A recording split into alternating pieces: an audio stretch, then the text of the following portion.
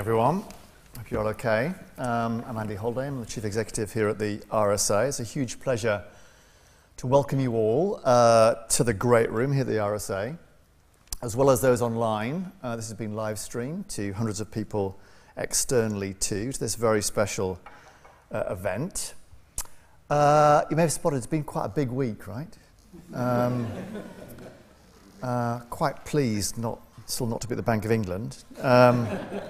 I think they're quite pleased too, actually, as it turns out. But let me tell you, those issues are but a little local difficulty relative to the ones our speaker tonight has spent a whole lifetime exploring. And he joins us this evening to explore perhaps the biggest question or questions of them all, which is how to secure a viable and flourishing future for humanity on this, our only planet at the moment. So Lord Martin Rees, as you all know, is one of the UK's most eminent scientists. He's a globally renowned cosmologist. He's one of the most respected and influential public figures and a leading advocate, of course, of science's place at the heart of our common culture. He's a former Master of Trinity College, Cambridge, a former President of the Royal Society and co-founder of the Centre for the Study of Existential Risk. He's been Astronomer Royal, probably the best job title in the world, since 1995, and of course he's the author of many books, the most recent of which he's here this evening to discuss with us. In If Science is to Save Us, Martin argues that there's no scientific impediment to securing that sustainable future for us all. The biggest problems we face are sourced from us, that is to say, humans, but so too are the solutions. And if we are to thrive and prosper as a species, we're going to need some long-term thinking, indeed long-term action, guided by science, yes, but also by the collective human values we all have a role in setting and in shaping, and no one exemplifies that setting and shaping of human values better than Martin. This is the kind of argument that chimes beautifully with this place, the RSA.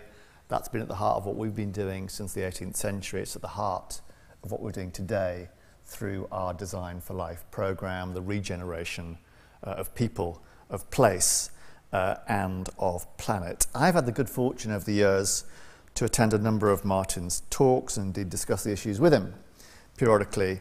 I can say without a trace of doubt that Martin is one of, if not the, best equipped person I've ever met to provide the wise counsel we need in these troubled times to harness the very best of what science and innovation has to offer, but to do so with that human touch. The touch we'll need, I think, Martin, if science is indeed to save us.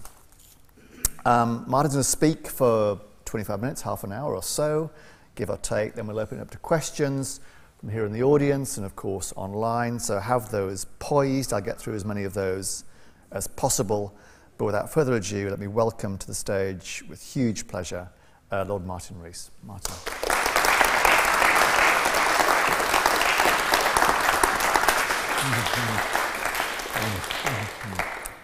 Well, thank you, Andy. It's a great privilege to be here. Having the title Astronomer Royal, I was sometimes asked, did I do the Queen's horoscopes? And I had to say no. But even though I'm not an astrologer, I'm today going to venture some predictions, but tentatively, because scientists are poor forecasters, though perhaps rather better than economists. My theme will be that our future will depend crucially on how science develops, whether it's applied wisely or dangerously, and how scientists relate to politics and the wider public. But let's first focus on two trends we can predict, even with a cloudy crystal ball. First, the world in 2050 will be more crowded. 50 years ago, world population was about 4 billion. It's now nearly 8 billion. The growth being mainly in Asia and Africa.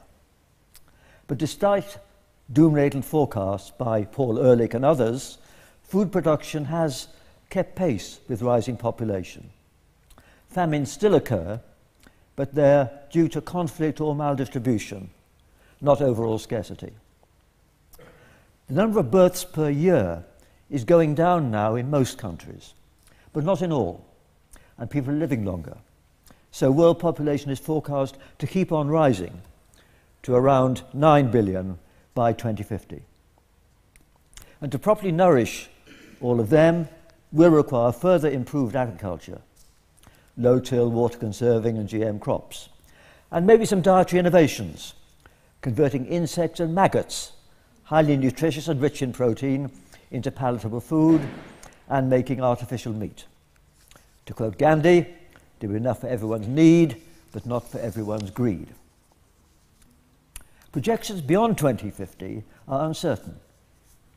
Falling infant mortality, urbanization, and women's education trigger the demographic transition towards lower birth rates.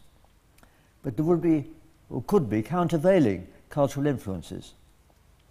And if, for whatever reasons, families in Africa remain large, then according to the UN, that continent's population could double again by 2100, from 2 billion to 4 billion, thereby raising the global population to 11 billion.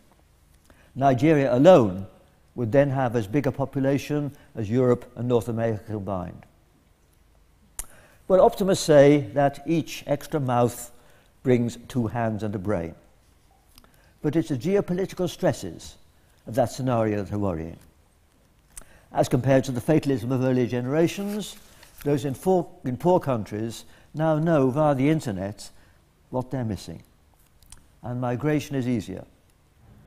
So wealthy nations, especially those in Europe, should urgently instigate a mega Marshall or Lend-Lease plan for Africa, and not just for altruistic reasons. So the world's getting more crowded, and the second firm prediction, it's getting warmer.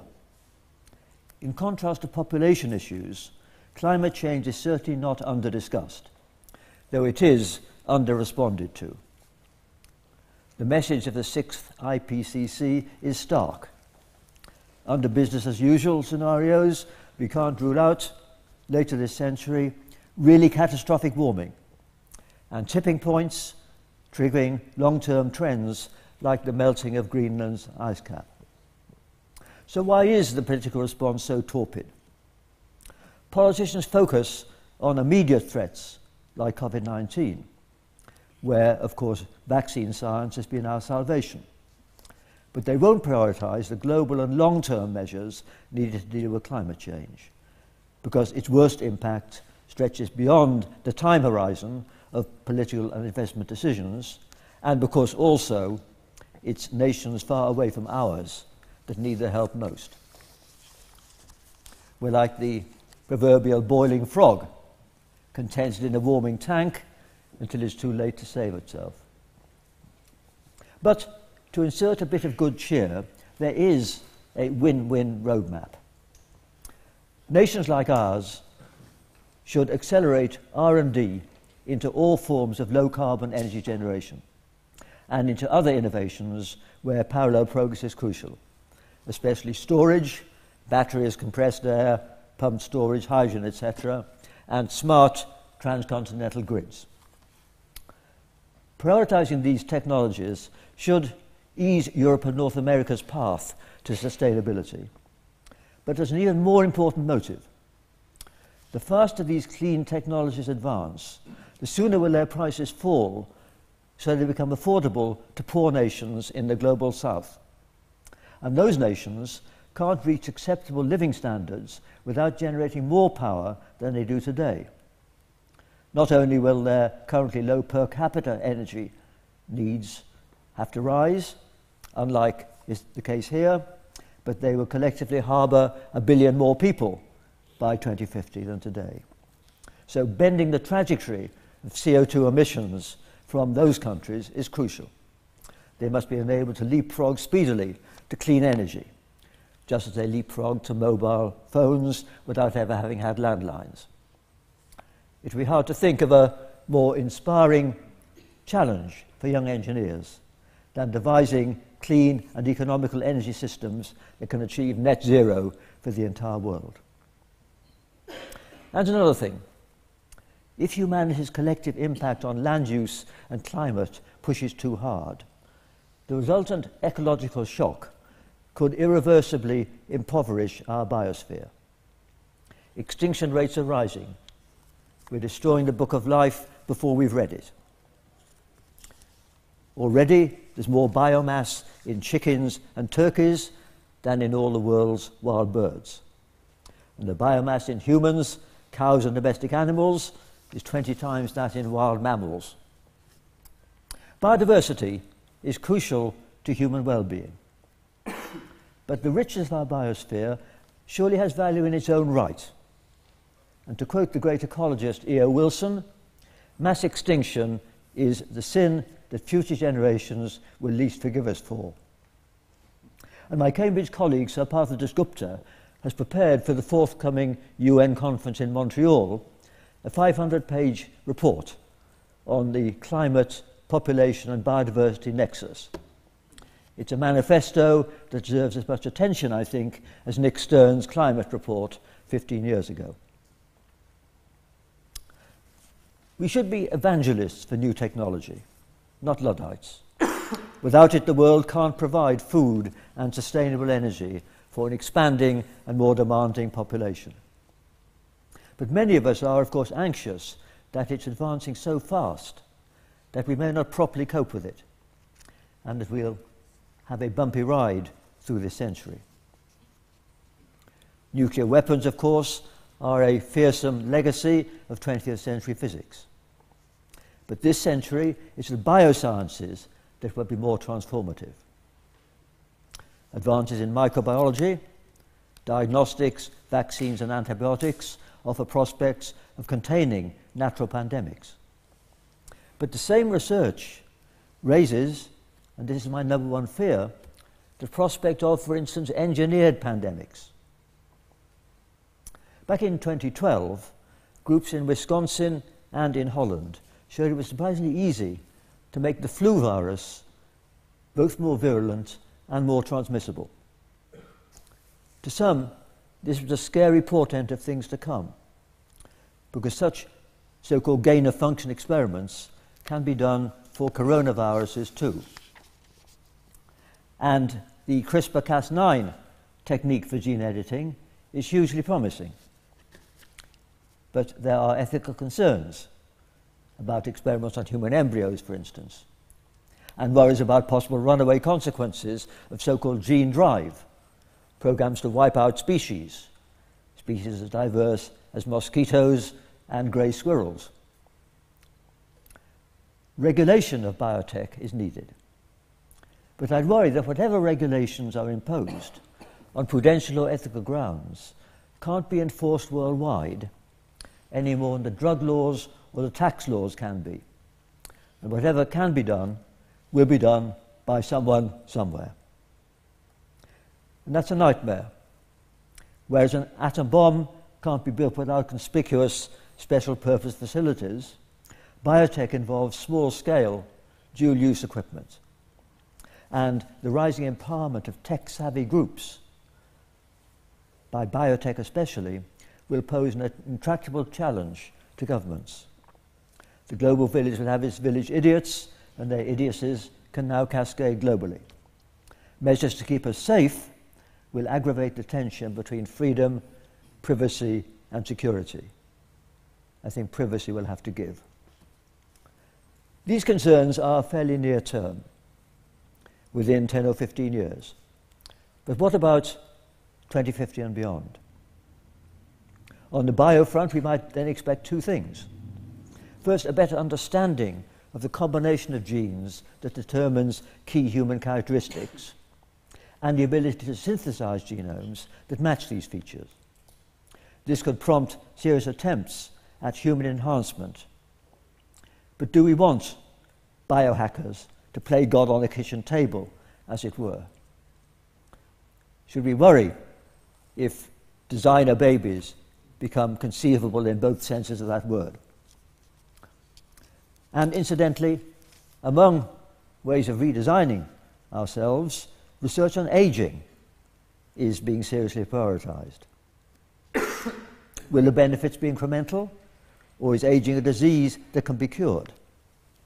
Dramatic life extension would plainly be a real wild card in population projections, with huge social ramifications, especially if it happens just to some privileged group. But it may happen along with human enhancement in other forms, if it can't be regulated. Indeed, some American billionaires have set up 3 labs called Altos laboratories, 2 in California and 1 here in Cambridge, to focus on this. But when these guys were young, they wanted to be rich. Now they're rich, they want to be young again, and that's not so easy. And it's not clear that we want them to succeed. But what about another transformative technology apart from bio? Robotics and AI. Already, AI, because of its ever-rising processing speed, can cope better than humans with data-rich, fast-changing networks, traffic flows, electric grids, etc. The Chinese could have an efficient planned economy that Marx could only dream of.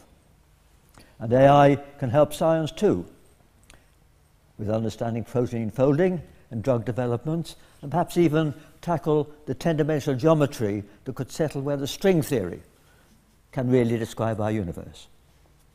That may be too hard for humans. The implications for our society of AI are already ambivalent. If we're sentenced to a term in prison, recommended for surgery, or even given a poor credit rating, we would expect the reasons to be accessible to us and contestable by us. If such decisions were entirely delegated to an algorithm, we'd be entitled to feel uneasy, even if presented with compelling evidence that on average the machines make better decisions than the humans they've usurped. But clearly machines will take over much of manufacturing and retail distribution, and they can supplement, if not replace, many white-collar jobs. Routine legal work, accountancy, computer coding, medical diagnostics, and even surgery. In contrast, some skilled service sector jobs, plumbing and gardening, for instance, require non-routine interactions with the external world, and they'd be among the hardest to automate. The digital revolution generates enormous wealth for innovators and global companies. But preserving a healthy society will surely require redistribution of that wealth.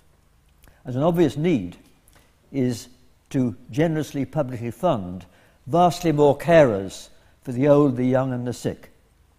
It's surely a win-win if those displaced from mind-numbing work in call centres and Amazon warehouses can transfer to more fulfilling work as carers. But let's look still further ahead. Acquiring common sense won't be so easy for AI. It works by learning from huge data sets, but observing actual people in real homes or workplaces isn't so easy. A machine will be sensorily deprived by the slowness of real life. It will be like watching trees grow is for us. What if a machine without common sense developed a mind of its own? Would it stay docile or go rogue? Futuristic books portray a dark side, where AI gets out of its box, infiltrates the Internet of Things, and pursues goals misaligned with human interests. Some AI pundits, like, say, Rodney Brooks, the inventor of the Baxter robot, think it'll be a long time, fortunately, before artificial intelligence need worry us more than real stupidity, and that we should worry more about breakdowns and bugs in the machines than about being outsmarted by them. But others take this seriously. The visionary futurologist Ray Kurzweil argued in his book The Age of Spiritual Machines that humans will someday transcend biology by merging their brains with computers. In old-style spiritualist parlance, they would go over to the other side. But Kurzweil is worried that his nirvana won't happen in his lifetime. So he's one of those who want to be preserved until it's reached. There's a company in Arizona that will freeze and store your body in liquid nitrogen so that when your mortality is on offer, you can be resurrected or your brain downloaded. I was surprised, incidentally, to find that 3 academics I know in England had gone in for this so-called cryonics. 2 had paid the full whack. The 3rd had taken the cut-price option of wanting just his head frozen. And I was glad all 3 are from Oxford, not from my university. I told them I'd rather end my days in the English churchyard than in an American refrigerator. Well, my academic interest is in space, so I hope you'll forgive a brief digression. Space technology is pervasive today. We depend on it every day for sat-nav, communication, and weather forecasting. And it's in space, a hostile environment for humans, that robots have the greatest scope and will raise the fewest problems. During this century, the whole solar system will be explored by flotillas of miniaturized probes with AI capability. And robotic fabricators will assemble large structures, for instance, giant telescopes or solar energy collectors, in space or on the moon. The practical need for astronauts gets ever weaker with each advance in robotics and miniaturization. So, will human spaceflight have a resurgence? The moon landings are over 50 years in the past.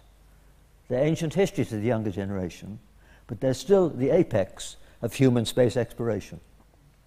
So will there ever again be inspirational Apollo-style projects?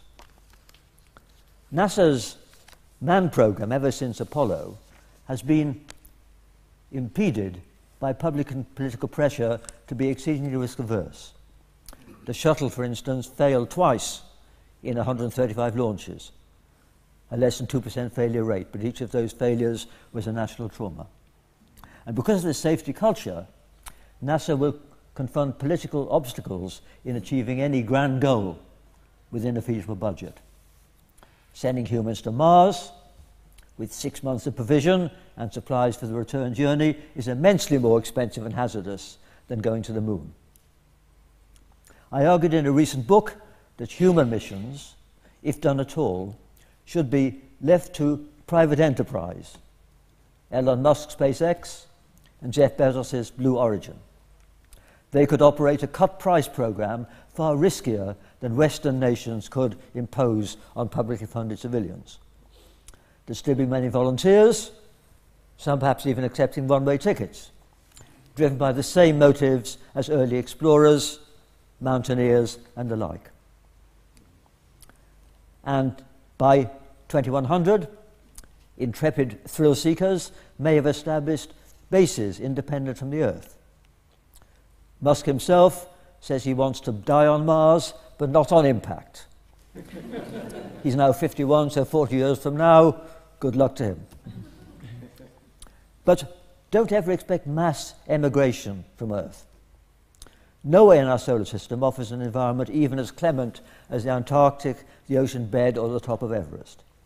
Here I disagree with Musk and my late colleague Stephen Hawking. It's a dangerous delusion to think that space offers an escape from the Earth's problems. Dealing with climate change on Earth is a doddle compared to terraforming Mars. There's no planet B for ordinary risk-averse people. Well, after this flaky futurism, I'd like to conclude by spending 5 minutes refocusing on present-day policies, here in the UK in particular. What should be our message to the younger generation who will live to the 22nd century? It's surely that there's no scientific impediment to achieving a sustainable world where all enjoy a lifestyle better than those in the West do today. We live under the shadow of new hazards, but these can be minimized by a culture of responsible innovation, especially in fields like energy, biotech, and AI. Exploiting the potential of the scientific endeavor needs ambitious and stable funding, of course. And we're used here to a system where research is concentrated in universities. This system prevails in the US and the UK, but not everywhere. Although a research university was pioneered by Humboldt in Germany, most of that nation's best researchers are now in Max Planck Institutes. And in France, they're civil servants in CNRS institutes. So the kind of academic career that mixes teaching and research is an Anglo-Saxon model, though it's now widely adopted in the Far East. And it's my impression that the encroachment of audit culture and other pressures are rendering our universities less propitious environments for research projects that demand intense and sustained effort. I think dedicated standalone labs may be preferable, though there is a downside then insofar as they remove talented researchers from contact with students. And of course the UK has already developed special strength in biomedical sciences because of our famous labs which allow full-time long-term research, where government funding is massively supplemented by the Wellcome Trust, the cancer charities, and a strong pharmaceutical industry. And I think we need similar labs to focus on innovations in clean energy. The Faraday Centre for Battery Technology is perhaps one that should be adopted more widely. And to properly exploit new discoveries, these research institutions must be complemented, of course, by organizations in the public or private sector which can offer adequate manufacturing capability when it's needed. This fortunate concatenation certainly proved its worth in the recent pandemic, in vaccine development and production and analyzing virus variants, etc. And it's imperative likewise to foster expertise in energy, climate, and the cybersphere. Indeed, in all the fields of natural and social sciences needed to tackle the global challenges I mentioned earlier. This is where the UK should punch well above its weight. The problems of raising venture capital in this country are well recognized, leading to the premature foreign takeover of promising startups. Own goals jeopardizing the government's new growth agenda. And what about public policy? Scientists have an obligation, I think, to promote beneficial applications of their work and to warn against the downsides. But they mustn't forget that in domains beyond their special expertise, they speak just as citizens, with no enhanced authority. Policy judgments about nuclear weapons, energy, environment, or health are seldom purely scientific. They involve ethics, economics, and social policies as well. So actual decisions should be preceded by wide public discussion. And for this discussion to rise above the level of tabloid slogans in the democracy, we all need a feel for the key concepts underlying modern technology, an understanding of the natural world, including humans, and enough numeracy to avoid being bamboozled by statistics. Moreover, science's findings are not only the basis of everyday technology, they should surely be part of our common culture. And I think their essence can be conveyed using non-technical words and simple language. And this, if we want to have responsible citizens in democracy, should be a key mission for our education system. The challenges I've discussed stemming from misuse of technology are global. Coping with COVID-19 plainly is, and the threats of potential shortages of food, water and natural resources, and of transitioning to low-carbon energy can't be solved by each nation separately. Nor can the regulation of potentially threatening innovations, especially those spearheaded by globe-spanning commercial conglomerates. Indeed, a key issue is whether, in a new world order, nations need to give up more sovereignty to new organizations along the lines of the International Atomic Energy Authority or the World Health Organization. Yes, I've lost my last page. There we are, yes.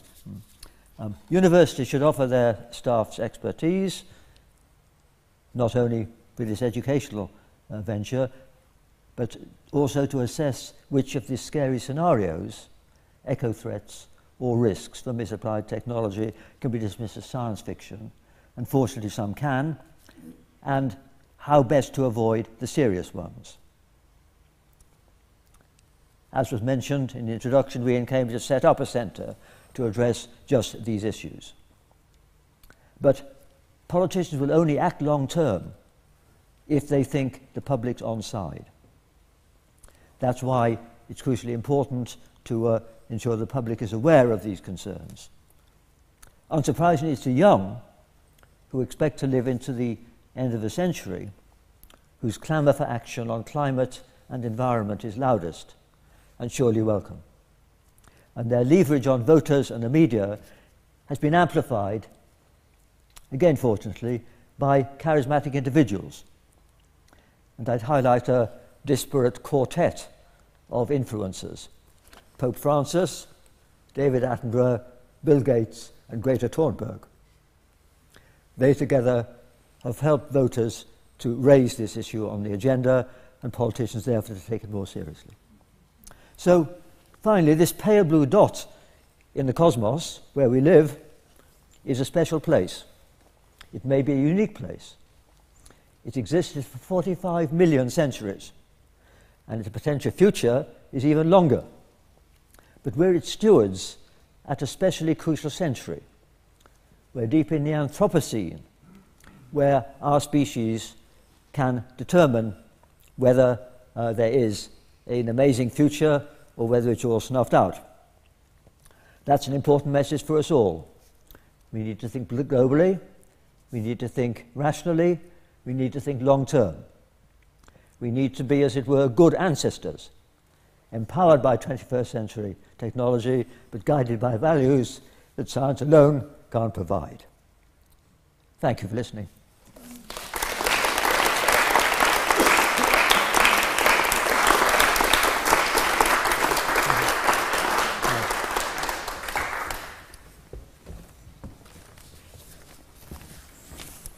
Squeeze past you there, Martin. Well, thank you, Martin, for that absolutely spellbinding lecture and presentation. So much there to get our teeth into. And do prepare your questions for Martin, either online or in the room. But while you're thinking of them, let me perhaps kick us off, Martin. And I want to, in your book, which is fantastic, by the way, end of chapter 1, you have this brilliant H.G. Wells quote I hadn't come across, which is, we're in a race between education and catastrophe. I wondered, you'd hinted at this a bit, but what needs to change in education to make sure we win that race, do you think, Martin? Well, I think to make sure that everyone is aware of the longer term. Some economists may discount the future, but people with children and grandchildren do care about what happens at the end of a century. And I think one has to ensure that that concern is widespread and is bolstered by awareness of what the real problems are and how to deal with them, so that as voters they will support governments who actually do something about this. I think the problem is that Mr. Juncker of the EU said, as a politician, we know what we want to do, we don't know how to get re-elected when we've done it. And that is a problem. We've got to change that. We've got to ensure that politicians know how they can get re-elected by doing the right thing. To give a very small example, Michael Gove introduced non-reusable drinking straws when he was at DEFRA. A very small thing, but it was motivated by reducing pollution of the oceans by plastics. Now, he wouldn't have done that had it not been that he knew that millions had watched David Attenborough's programs, which among other things showed an albatross returning to its nest, coughing up for its young, not long for nourishment, but bits of plastic. That was an iconic picture, rather like the polar bear and the melting ice flow was for climate change. And so that was an example where a minor bit of legislation could be done knowing that there was some support. So in a bigger way, we want to exploit attitudes where the public does support a long-term policy. And in terms of when we might start that education, yes. Martin, I mean, does our schooling system provide the right platform for that, do you think? Well, I mean, I think if you think as a scientist, young kids are fascinated by two things, space and dinosaurs. Both blazingly irrelevant to everyday life, but fascinating. And the lesson there is you don't need to make science relevant, you just need to make it fascinating. But so often, the kids by secondary school age lose their enthusiasm because there aren't enough inspiring teachers. And sadly, of course, in our ultra-specialised system, if they drop science at 16, then they won't be able to return to it at university. That's why we need a baccalaureate or some more general system. So I think the school system needs to be able to ensure that people get some basic information, as I said, so that they can actually follow arguments and not be bamboozled so easily. But I think the important thing is that they don't need to understand technicalities.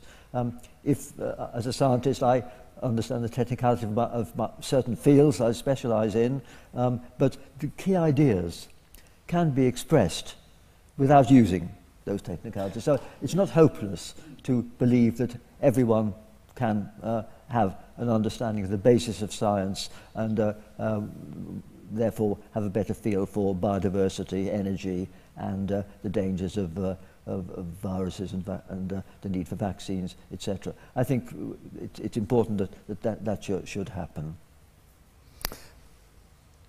Coming to COVID-19, yes. because in some ways that made amateur epidemiologists of all of us, yes, and statisticians. Yes, yes. What do you think are the sort of lasting lessons we might take away from that? Maybe yes. both as scientists and as a kind of wider community. Yes. Well, I think the scientists served us very well, not only in getting the vaccines within 1 year. Amazing when we don't have one for HIV after 40 years. That was an amazing achievement. But also in the presentations to the public, and Patrick Vallance, David Spiegelhalter and all the others, they did a good job. And so I think that showed that the public was interested, they did care. That's because it was fairly immediate. And so the ideal would be that the public should be as informed and care as much about the slow motion versions of a pandemic, like insidious climate change and loss of biodiversity, and also the downsides of these fast developing technologies. So I think the COVID episode showed that the public did care and could understand it, but also incidentally it showed that science itself doesn't provide certainty. We know that in the early days it wasn't clear whether masks were a good idea or not, and it eventually settled down. So I think it gave some feel for how scientists make progress, but just like in any other advancing field, they gradually firm up their views. And incidentally, I should have said that even though I think it's very important that the public should have a better science education, scientists sometimes moan a bit too much about this, but I would say it's equally important that everyone should know our nation's history and should be able to find Ukraine and South Korea on a map. And many people can't do that. So what I'm just saying is that if we want to have a proper democracy with proper debates above tabloid slogans, then we need to have better sort of a broader education for everyone. Last question from me, then we'll go to the audience. So stand ready on that.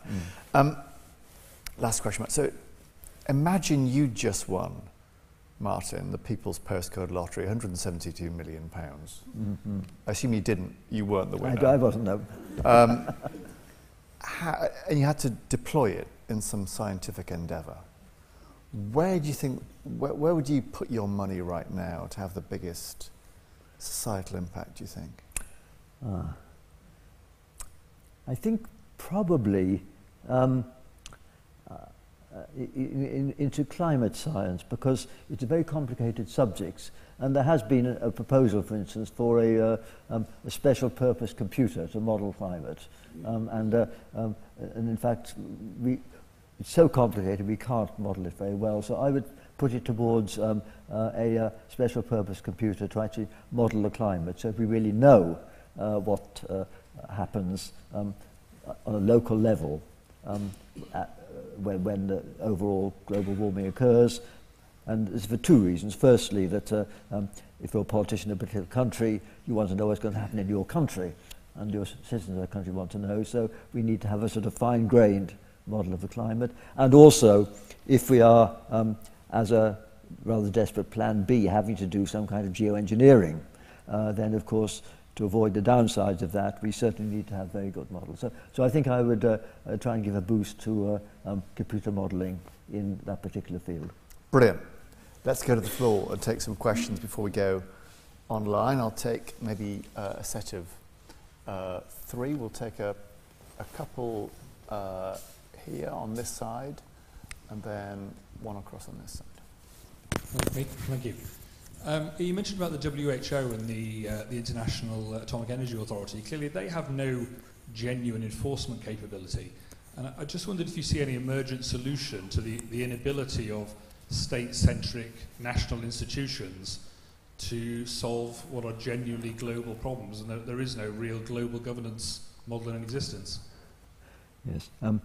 Well, I've got no expertise, but I think they can act if they have the support of the key governments, can't they? And so one would have thought that in trying to reduce the risk of malign actors, reducing dangerous viruses, etc., they would have general support. So I think it does depend on the consent of governments. I just don't see politicians or governments are incentivized to give them sovereignty.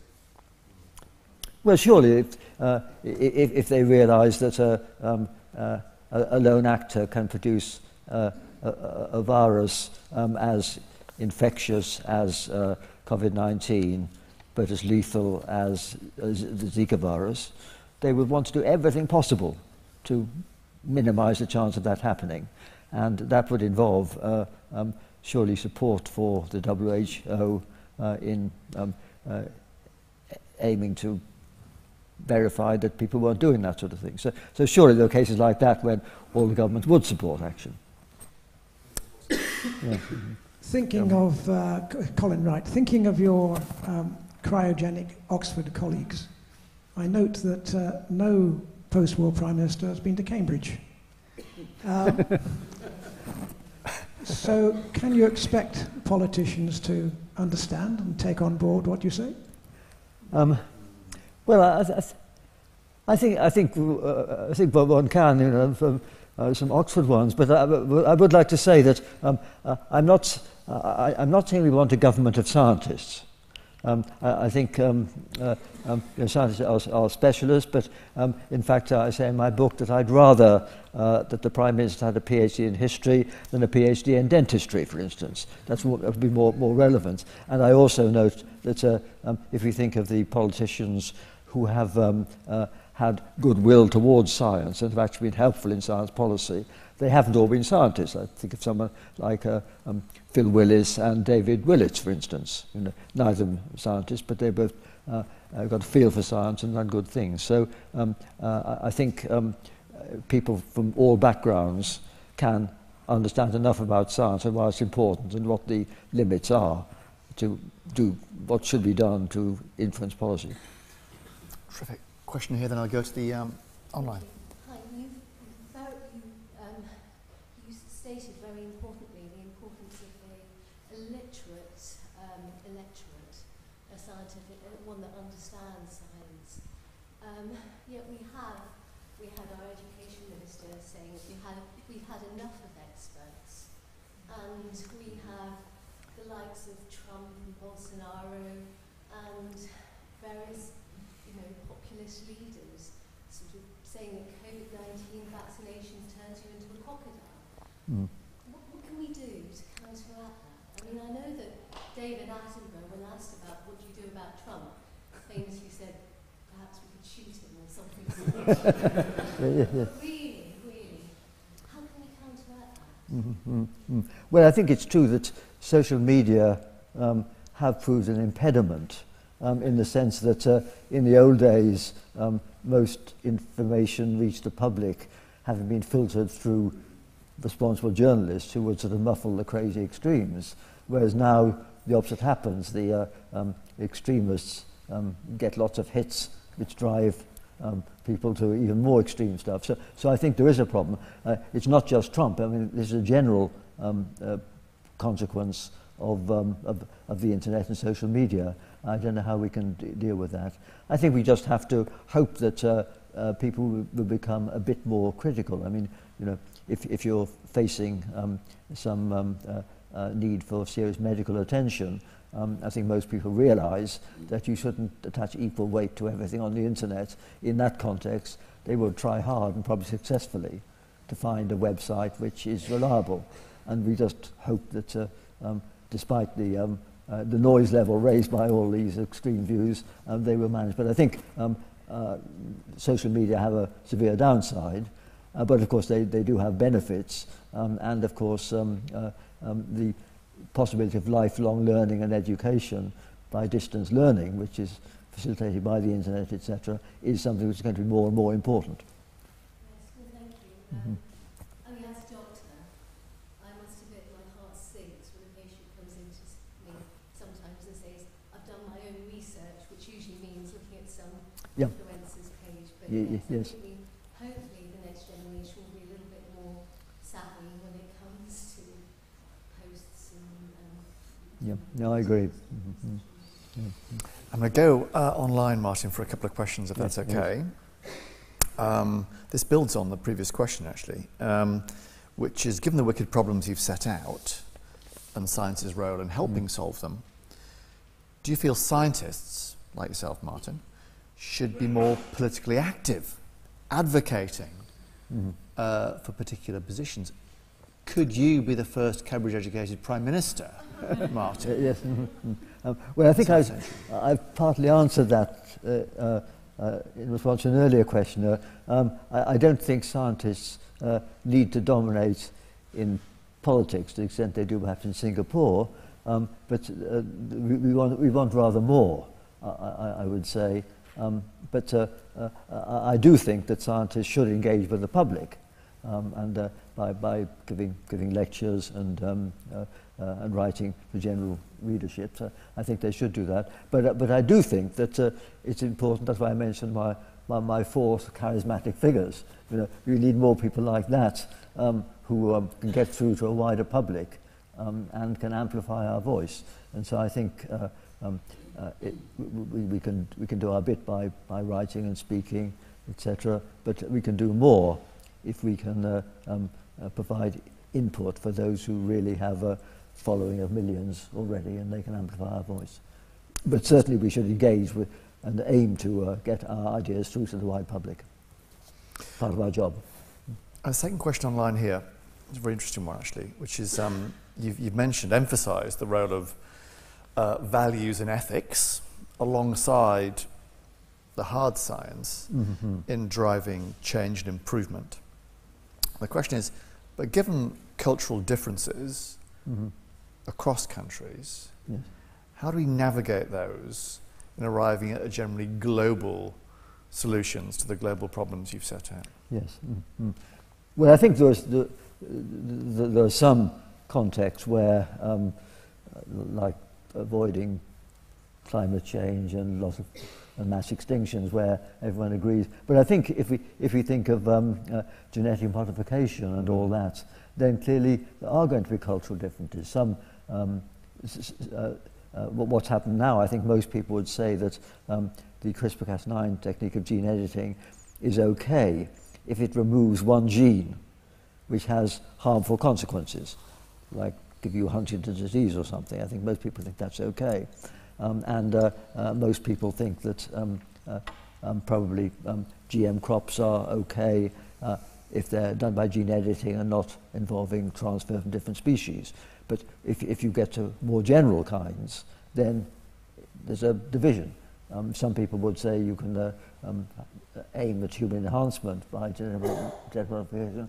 Others would say that you should only use genetic modification to remove handicaps. So that's an example. And I just feel we have to live with that. And the different countries will have different laws and different balance, as they do already for GM crops.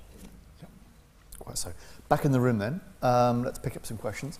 Maybe here at the back, I think it's there, his hand was up first, and then we'll go down, yes, wander further forward. Hello, Martin. We have spoken to each other before.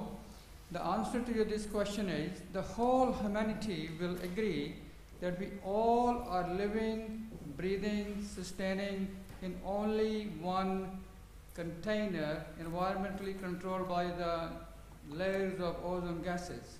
Yes. Once we convince this to the humanity by using the latest technology, VR, AI, and others you mentioned earlier on, and I'm sure under your leadership, if you write a proposal with the scientists of the Oxford and Cambridge and other universities, the research councils, they will definitely go ahead for that. I can assure you that. I think so. You probably overestimate the influence of academics on the wider public. I wish what you say were true, and we should bang on and campaign, but to make people aware of these issues and the fragility of our world and our interconnectedness, all these things are important, and we should do this. But I think it's still a big ask to get everyone to accept this, especially, I would imagine, people in the disadvantaged parts of the world who have such serious immediate problems that it's a big ask to get them to care about what happens 50 years in the future. But we must try. So. As I'm hidden, I'll move out of the shadows. It's a very simple question, but I have to introduce it. I'm a graduate in chemistry from the other place, yes, quite a long time ago. And what I have noticed over recent years is that the scientific faculties in Oxford have turned from being, if you like, an academic ivory tower to being outward turned and engaging with societal problems, not only because they regard that as necessary, but actually because they find it stimulating and encouraging. They want to do it. I haven't noticed in the same way a corresponding move in the humanities faculties, and I'd just like to ask your view on how science, on the one hand, might join hands with their confrere in the humanities to move this problem forward, because many of the things you've talked about have a scientific solution, but require the advent of thinking from the humanities in order to implement. Yes, yes. Well, that's as it were, STEAM, not STEM, and STEAM is the acronym that brings in the arts to STEM. I agree with you. First, on the changing atmosphere in science departments, I think it's a good thing that science departments are trying to aid the useful exploitation of their discoveries. That's fine. And I hope this can be done in universities. But I did express my concern that in universities the conditions are getting less propitious for long-term thinking. In fact, I wrote an article for Research Fortnight a couple of years ago, and the editor makes up the headline, and the headline that it gave my article was "Why I'm Glad I'm Not a Young Academic." and this was comparing the situation of my young colleagues, starting now with when I was young 50 years ago. I think they have a nastily competitive atmosphere, more audit culture, etc. And I really hope some of that can be reversed, because the risk is that the people we want to keep in academia, those who are ambitious and want to make an impact by their 30s, they will be the ones who leave, because promotion is slow, they will feel constrained. and so we lose just the people we want to keep in academia. And so I really hope that the policy, all of the ref and all this stuff, which really constrains us, will be eased.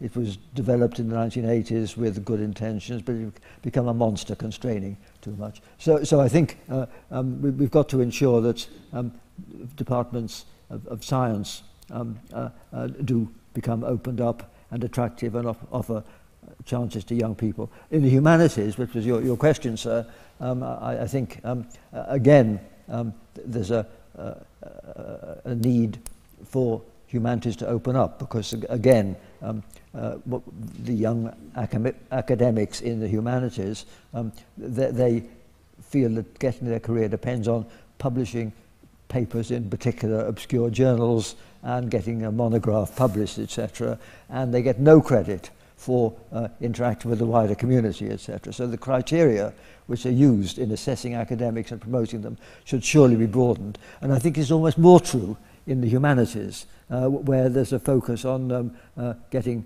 published in particular journals, etc. And it's rather frustrating if it takes years to get a journal article published and all that. So I think in the humanities, it'll be widened. In fact, I mentioned in my book a quote from probably the best report on universities, which was the Robbins report back in the 1960s, which led to the first burst of expansion in universities.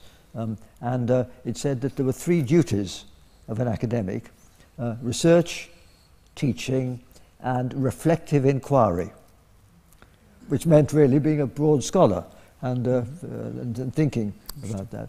Now, reflective inquiry has been squeezed out, and I think it's rather sad. And so I think it's sad if the people in humanities departments are focused on their very narrow scholarly area without feeling it's important to be able to teach over a far broader canvas. Now, the witching hour is upon us, but I'm going to bust my budget and take 2 last questions on this side, here and the gentleman behind, and then we'll wrap up. Thank you. So a couple of years ago, you were, I think you were the president or the chair of the Association for Science Education. Yes. And I guess most of us don't have degrees in particle physics, but most of us went to school. So I want to ask you, what would you do in terms of changing science education, primary and secondary level, so that people are a bit more literate rather than vocational? Yes, yes. Well, I think first to get more teachers, and I think the moves to get people in middle age to move into teaching are very good. I mean, Lucy Kellaway has pioneered this, and there are others. And one could think of people, say, who've been officers in the Royal Engineers in the Army, who'd be wonderful physics teachers if they retire in their mid-40s, etc. So I think to get more people into teaching who've had experience in other walks of life will be a good thing. And I think one can make use of distance learning and the media.